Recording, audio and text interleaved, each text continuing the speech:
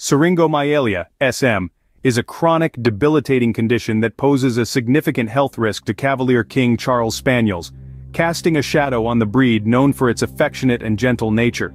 This neurological disorder is characterized by the development of fluid-filled cavities or syrinxes within the spinal cord's central canal or the surrounding tissue.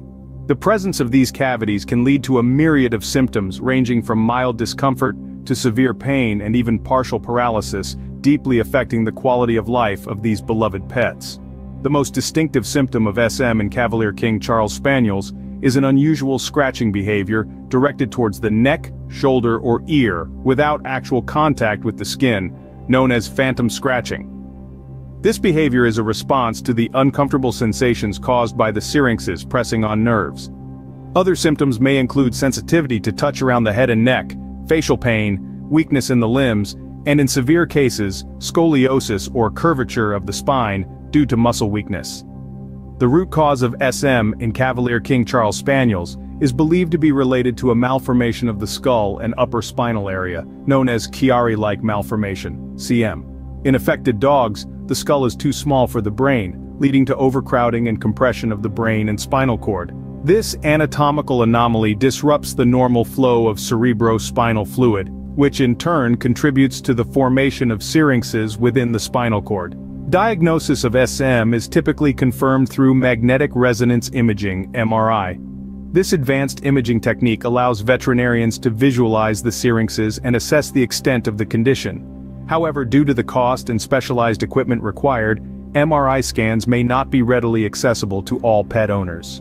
Treatment options for SM are limited and focus primarily on managing symptoms and improving the dog's quality of life. Medications, including pain relievers, anti-inflammatory drugs, and drugs to reduce cerebrospinal fluid production, can help alleviate some of the discomfort associated with SM. In severe cases, surgery may be considered to decompress the affected area and restore normal cerebrospinal fluid flow, although it carries its own risks and is not always successful in eliminating symptoms.